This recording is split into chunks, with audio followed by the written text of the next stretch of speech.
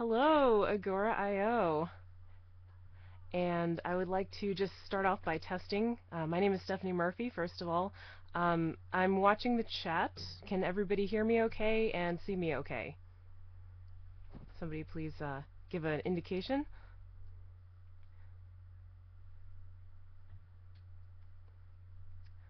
Okay, looks like I got the thumbs up. So I'm going to just proceed with my talk. Cool. So thank you for inviting me and thank you for coming to see my talk today. And I hope everybody's been having a great time at Agora IO. I really enjoyed the last one, and I'm enjoying this one. And oh, hi! There's a little bit of a delay, but I'm getting everything that's coming across in the chat, and just want to say hello to everybody who said hi in there. Thank you very much. So for those of you who aren't familiar with who I am, my name is Stephanie Murphy, and I am a activist and liberty lover in New Hampshire.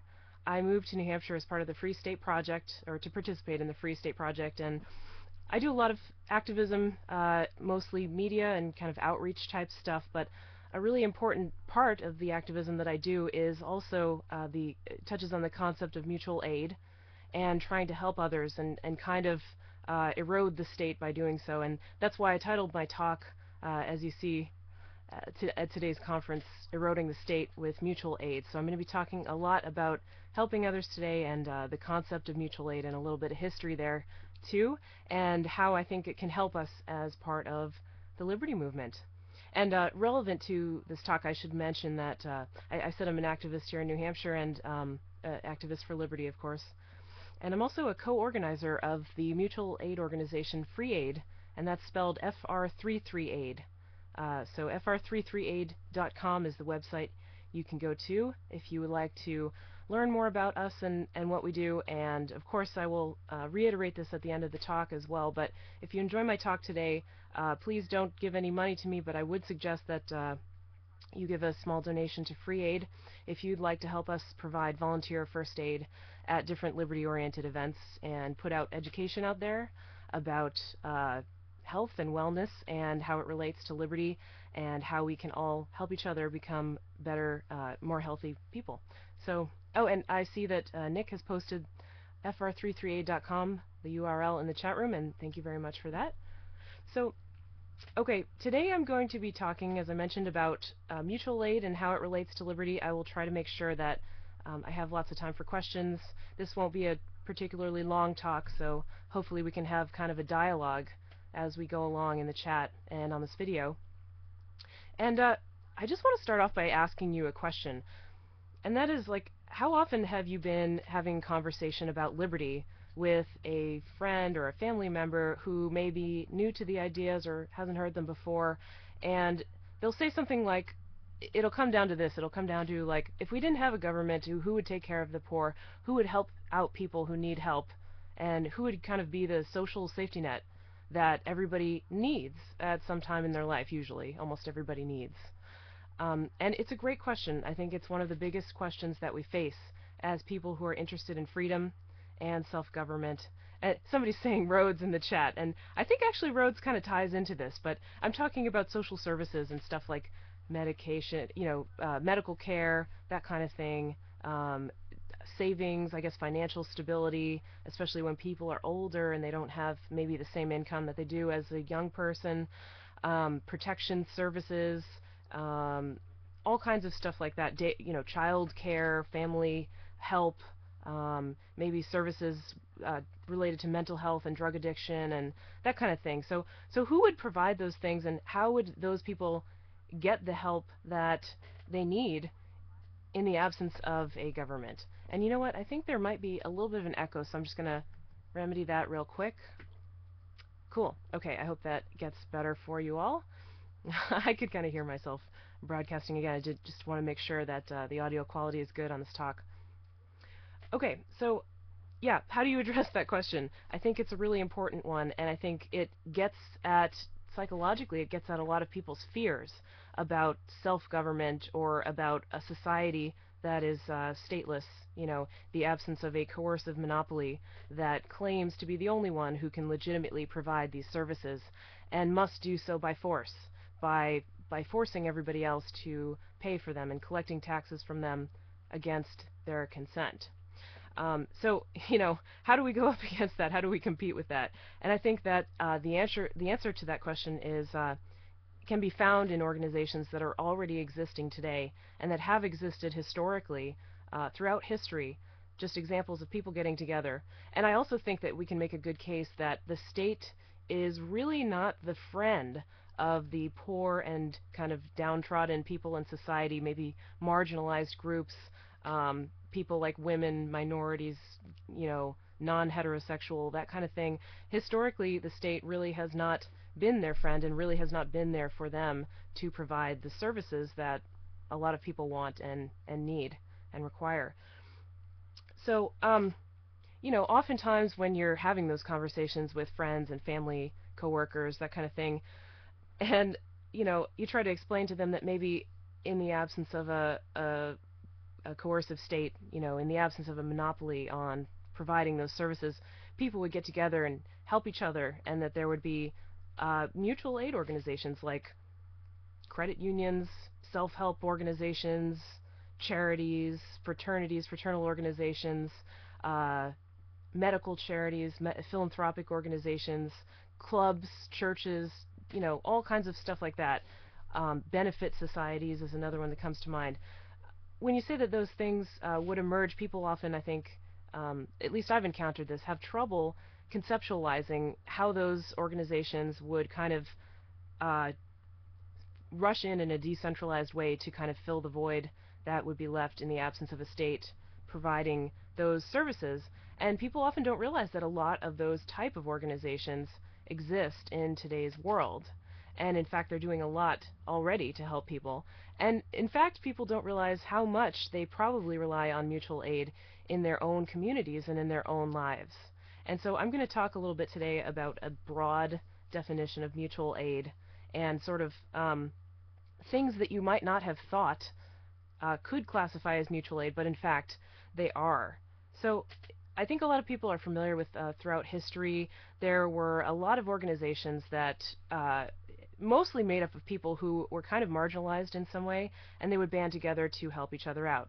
And the classic example of this was sort of these immigrant communities where in the early history of the U.S. there were a lot of different populations of immigrants that would kind of gather in certain cities, and they would live in close quarters, and they would kind of cooperate to take care of educating their children and child care and even helping each other out when they got sick or if somebody needed some help, all kinds of stuff like that. So a lot of people are familiar with that and may even be familiar with the history of private education in the U.S., whereby a lot of people had these schools that were almost a lot based on kind of unschooling type concepts. Like the children would kind of direct the curriculum a little bit more than they do today in the traditional government schools, and older children would help teach the younger children, and they were structured in such a way that children of many different ages would be in the same classroom together, kind of helping each other learn. And the tuition was extremely low.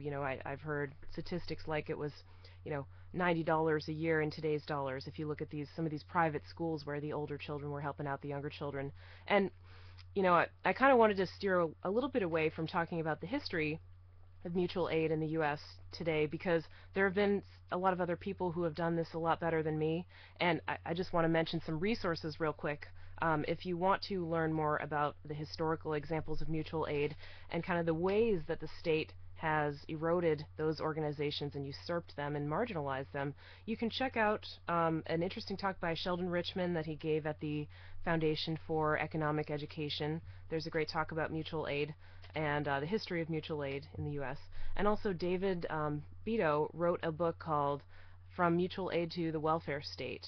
And I think it was written a while ago. It should probably be updated, and I'm not sure if there is a updated version of that book, but the old one is pretty good, and it really goes over a lot of the historical organizations that go back through time and have been helping people for a really long time. And they were all voluntary. None of them relied on force, and they were all structured in a lot of different ways, but I will get to that. Oh, and also just want to mention briefly too, if you're particularly interested in the history of education in the U.S., Brett Vinod on the School Sucks podcast has a couple of shows that talk about the history of voluntary education in the U.S. and they're very good. They're really fascinating, and I think that if you do encounter someone who is curious about these things, um, sending them those resources can really help, but you can also talk to them one-on-one and give them examples of these mutual aid organizations that exist today. And so, I was thinking about mutual aid. I guess I haven't really defined it today, but what I mean when I say mutual aid, I take a broad definition, and basically that is just people getting together and helping one another in any realm that involves like a social need, I guess you could say. So there's my working definition of mutual aid. And I think that there are a lot of organizations that fall under this umbrella that do already exist, and none of them rely on government force. For instance, one of the first ones I thought of was credit unions. It's kind of like a co-op style banking institution or financial institution. So that could be an example of mutual aid in the financial realm. The second thing I thought of were self-help organizations, group therapy, or something like Alcoholics Anonymous, or similar organizations for people who are trying to kick addictions, kind of get off those things. There are also group homes for people who have mental illness where they can live together and get sort of group therapy and do work around the places and kind of support themselves in that way and rely on each other. There are daycare co-ops, and in fact, I mean, most people would be surprised. I think of this as mutual aid when parents get together and form like a carpooling co-op. I'm sure you know somebody who does that, right? I'm sure you know a lot of people who do that. I think that's mutual aid. They are getting together to help each other serve a social need, and they're doing it in a voluntary fashion without relying on the government. And of course, there are, in some places, there are government daycare services, but there are lots of different problems with them. The biggest one is that they're funded by force, and other big ones are that they maybe provide substandard services, or sometimes they're not able to watch all the kids that they have under their control, and everybody has to pay for them whether they have children or not. So carpooling and child care co-ops are a great example of voluntary mutual aid coming to fruition in people's lives. Another one that I think a lot of people have experience with is something like a condo association, you know. Um, and some of these organizations that I'm mentioning, you might think, oh, homeowners association or condo association, they can be pretty authoritarian, and in some cases that's true. It probably depends on the individual one, and they are relying on some sort of state structures, I guess like the legal system, to be in place. But, a condo association can be also an example of a neighborhood watch, where there were people who keep an eye on the neighborhood and look out for crime, and in a lot of cases that can be way more effective than police patrols at deterring criminals, break-ins, assaults, that kind of thing.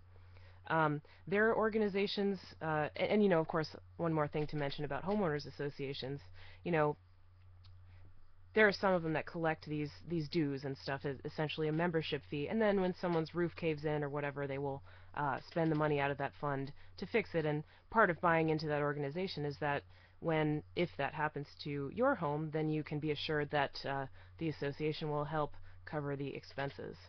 So I think it's interesting and important to think of organizations like that, like a homeowners association or a child care co-op, or anything like that, as a mutual aid organization, because it shows people about the provision of these kind of services on a really small scale, and people can also really relate to it because a lot of them have participated in those organizations at some point in their lives. Another example of mutual aid today that I thought of is kind of these women's organizations that are maybe provide places for women to go in cases where they've been experiencing domestic violence. And there are a lot of these. There's a lot of them local to me, which this is a national talk. Anybody can see it, so I won't mention the particular ones, but I pretty much guarantee that there is one of them near you. And it just shows that, often the state is no friend to women in particular. When they experience domestic violence, the police are not the best ones to handle that situation. They'll often make arrests. Sometimes they arrest the wrong people. They often show up too late. And they can't really help with these social issues of, all the things that are involved in abusive relationships and people's complicated home dynamics. And so it's great that there are mutual aid organizations to kind of step up and fill that need and kind of help help women who don't get that kind of help from organizations like police. Another example that is really familiar to a lot of people is private hospitals. I mean, there are lots of children's hospitals in particular because I think that a lot of people, feel this endearment towards children, right? And they want to help them out, especially when they have things like cleft palate or cleft lip, which are kind of easy to fix surgically, and maybe childhood cancers.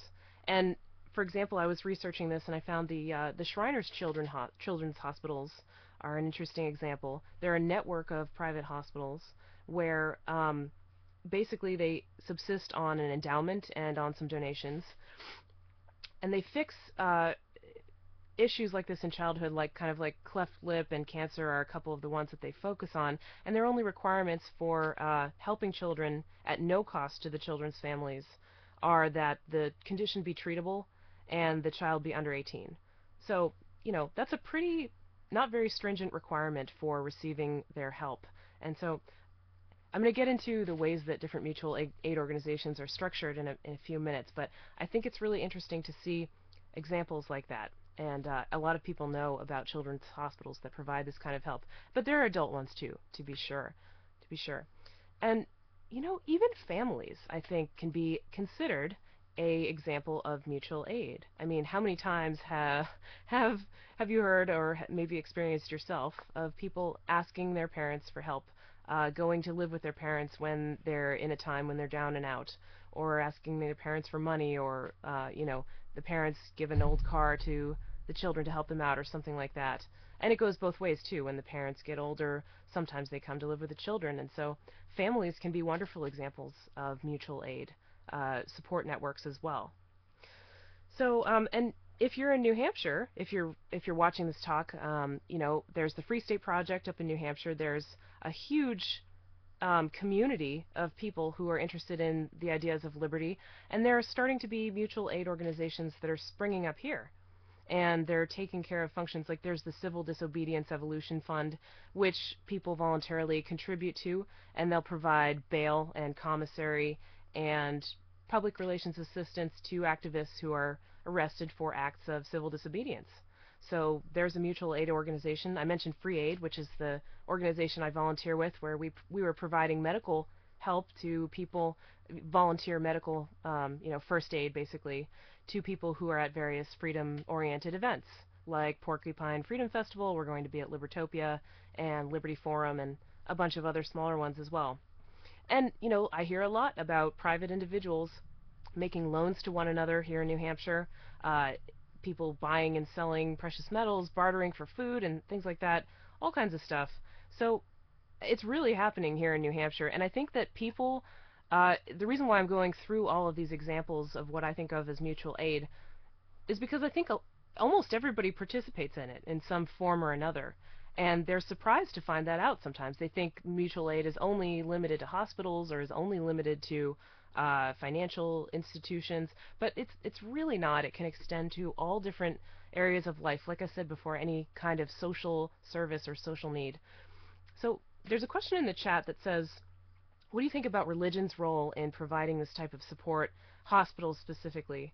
And wow, that's a great question. I'll answer it now. I was going to save questions to the end, but I think it's appropriate to answer this question. Um, those of you who know me, maybe listen to my podcast and radio show Pork Therapy or hear me on Free Talk Live, know that I am no fan of religion and that it can be an instrument of social control. And a lot of the religious charities, I think, especially the hospitals, like for instance, there are Catholic hospitals that do not provide birth control services to people who go there or to their employees, and certainly do not provide abortions or anything like that. And I think that I may disagree with some of that, um, but there are still some services they can provide that are kind of secular and don't involve the religion, and there are lots of secular organizations that provide social services.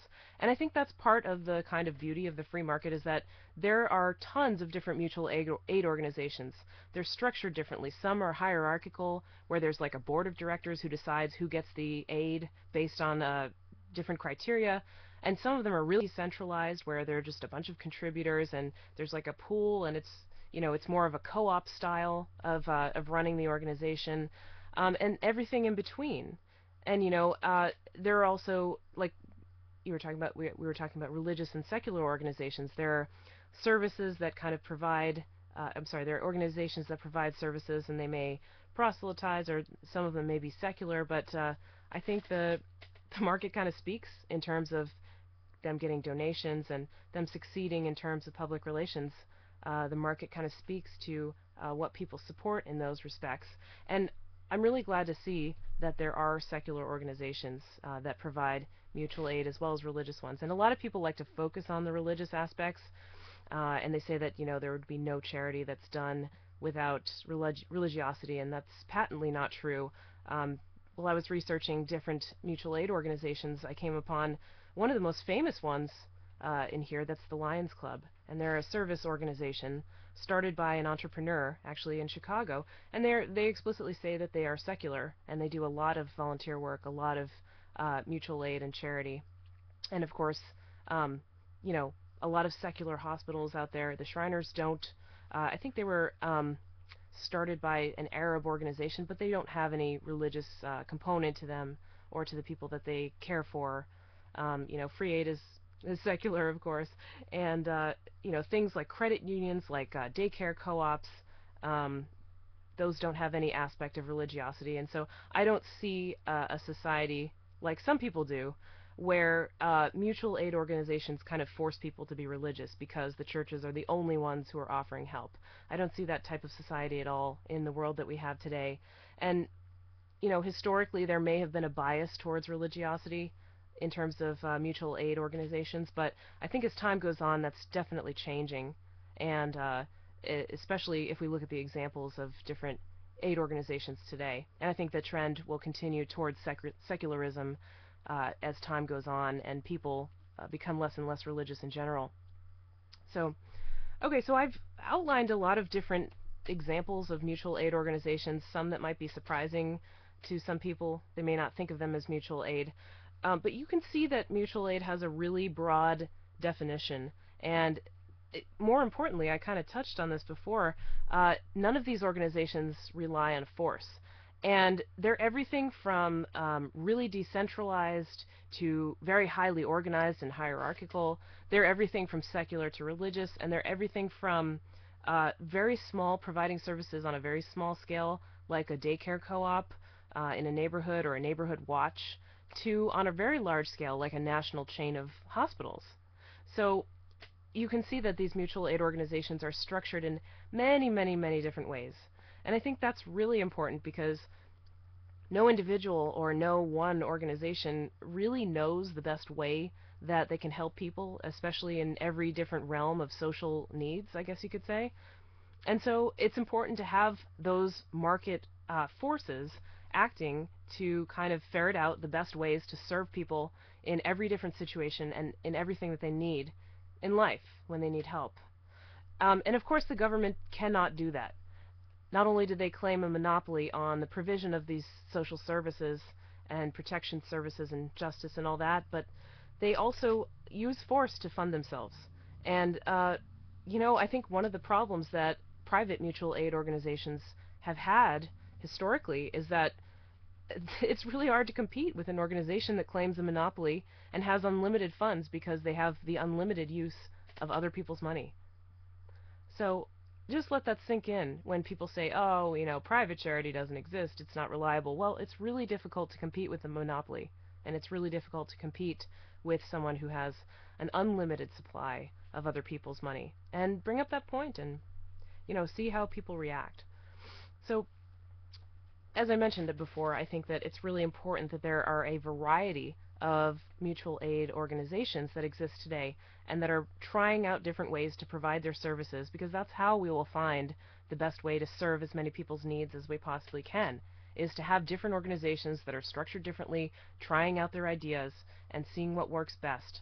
And, I can't, I'll get to this a little bit later, but I want to talk about kind of mutual aid in the context of activism. So here's my appeal to liberty activists out there. I think the best way that we can possibly chip away at the state is to create mutual aid organizations that and then help people, and also be vocal about why the voluntary alternatives show that it's not necessary to have a state using coercion and funding its provision of those services. Because really, mutual aid is the kind of activism and the kind of civil disobedience, if it's breaking the law, it's the kind of activism that nobody can disagree with. You're helping your neighbors, you're helping people. Lots of people already do it. In order to participate in mutual aid, you don't need a huge community of liberty activists. You can do it online. You can do it with people who are not necessarily explicitly into liberty, or may even be statists. I mean, you can get together over a common purpose and form a neighborhood watch, a daycare co-op, join a credit union, another kind of co-op. You can join a volunteer medical association. You can contribute. You can send money to organizations that you think serve these goals of providing people voluntarily with social services that are not the state. So this is something that anybody can participate in, no matter where they are, no matter who they are, and no matter who's around them. It seems like a win-win strategy for advancing the cause of freedom. And of course, I said it's not only important to participate in mutual aid, but it's also important to be vocal about it and to let other people know and start these conversations about why these services do not need to be provided by the state. Why it's possible for individuals to get together, and how they have done so historically, and they continue to do so today, and help each other out. And I think that's really the way that we are going to chip away at the state. And, it's a great conversation starter to talk about mutual aid. Every time someone brings up this argument of, well, if we didn't have a government, who would provide these vital services to people who need them? You can say, well, here's one example. I volunteer at such and such. And it's really inspiring and amazing to meet these people and get together and provide these services. And, speaking from experience, I think a lot of people who are seeing this talk maybe at some point in their life have done some kind of volunteer work, something like that. I think my video froze. Did it freeze? Shit. Okay, let's restart it.